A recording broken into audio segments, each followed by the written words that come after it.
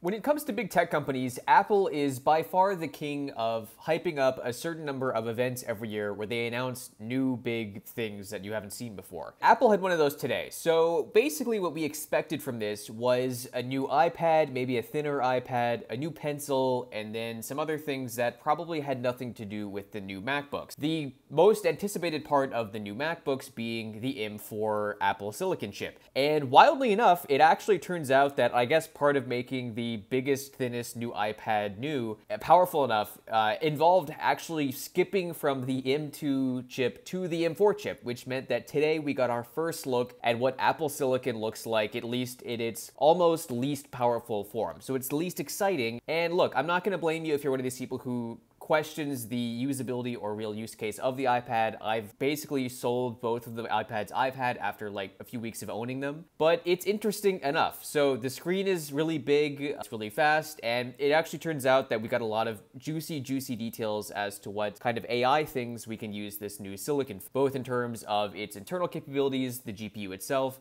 and sort of how Apple sculpted this. So what advantages does this new Apple Silicon hold?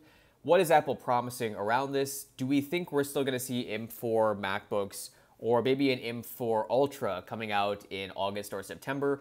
Welcome to AI Flux. Let's get into it. So one of Apple's strong suits over the past 2 years has been that they've just been cooking in the background on AI basically nonstop.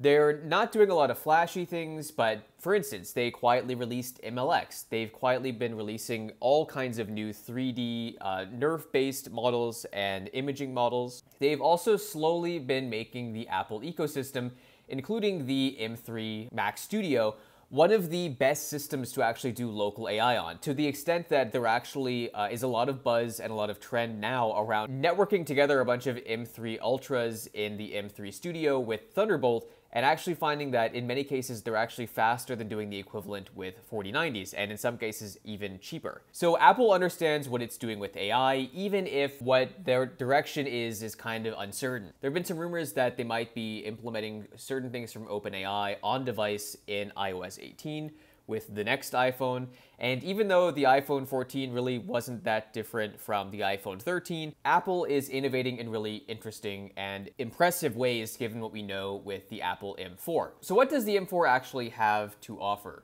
So basically, this is around 50% faster than the M2 that was in the last iPad. So it's obviously easy to make the M4 look good when you compare it to something 2 generations behind it. But what's interesting here is, given the fact that this iPad is so thin, we have to assume that this chip is pretty efficient, and it's pretty impressive. This is, in theory, the worst version, or probably like the second worst version of the M4 Silicon we'll see. Likely the iPhone will get a slightly dumber version. So in short, this is based on Apple's 2nd gen 3nm technology. So a big part of this event was Apple kind of giving the finger to other companies that have tried to release CPU or kind of ARM-based products with NPUs, or some kind of neural engine that is only meant to be used for AI processing, so basically inference. And they boast that the M4, at least the one in the iPad, has 38 trillion operations per second, or TOPS, which is 60 times faster than the first time Apple did this with the A11 Bionic chip in 2017. What's curious to note here is that Qualcomm is another big player here, along with Intel, and Qualcomm technically has a chip that can do 45 TOPS with their X Elite. However, there's a really big question as to how you actually use those transactions and how you turn them into something. And I would argue that Apple, just with their supply chain and vertical integration in doing AI things, has a massive advantage here, and anything Intel is doing is easily 2 to 3 years behind what these ARM chips are doing. And obviously Intel doesn't make phone chips anymore, so it's kind of weird to consider them a player here. But they're also claiming they're developing these new kind of edge devices, kind of like NUCs or kind of like laptops, and it'll be curious to see what happens there. And Apple kind of just keeps winning, because today the Biden administration also announced that they are revoking the export licenses for both Qualcomm and Intel to export any kind of basically AI accelerated silicon to China. And you might think, okay, well, why does that matter with Apple? And it matters because Microsoft is trying to make a very similar offering with kind of AI on mobile, and basically Qualcomm not being able to export anything to China, along with Intel, just means that their offerings will be much more expensive, since fewer people will be able to pay back the development costs and the time it just took to make these chips. So Apple continues to win because they'll have, in theory, better performance, better usability with their vertical integration, and it'll be much cheaper because they've already made all of these at scale today. Like, they're shipping on May 15th. So I thought that was also pretty interesting. So the single spec of the M4 that Apple gave us some insight into is pretty interesting. It has a 10-core CPU with some performance cores and some efficiency cores, making it, again, 50% more powerful than the M2 and the prior iPad Pro. One of the things I was surprised they didn't go more into was how the M4's 10-core GPU also supports dynamic caching, which is, in theory, something you could use to speed up LLMs. This is actually kind of a clever thing that was figured out with MLX that gave MLX massive performance improvements when people realized how you could more efficiently use the HBM3E on the M3 Apple Silicon in MacBook Pros and the M3 Ultra. The big thing here is that both the M1 and the M2 Ultra have actually had the same 16-core NPU since their debut, and the massive improvement in the size of the NPU points that Apple obviously sees value here, but also is now actually giving a greater allocation of silicon to this part of their processor, which is pretty cool to see. And it's pretty significant. It's actually twice the size as it was in the M3. And the size of the increase is kind of interesting. So the increase from the M1 to the M2 was twice as large as the increase from the M2 to the M3. So it looks like Apple kind of took a bigger leap here and actually got some wins out of it. It's sort of curious that this also comes only a few days before Microsoft's Windows and Surface AI event in Seattle on May 20th. So again, Apple punching above their weight, coming in before their competitors, and Microsoft and Windows are clearly lagging behind, just trying to maintain relevance. And again, Microsoft, if in case you hadn't realized, is planning on using Qualcomm's upcoming Snapdragon X Elite processors, which they claim will be faster, but again, if the tooling isn't there, it doesn't really matter how fast the NPUs are. So what does Apple really want people to use this for? So basically, Apple is portraying all this AI horsepower as a means to make content creation faster, make editing video or keying video faster, adding subtitles, making those kinds of things much more performant.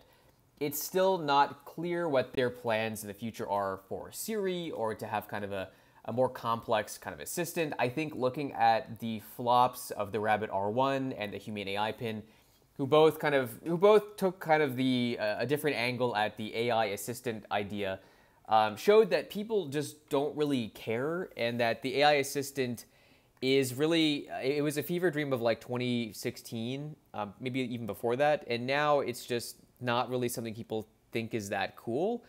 Aside from, the issue of people not wanting to record all of their own conversations all the times to let a lot of these devices work. And I think the big takeaway here really is where Apple is making large commitments in hardware to AI.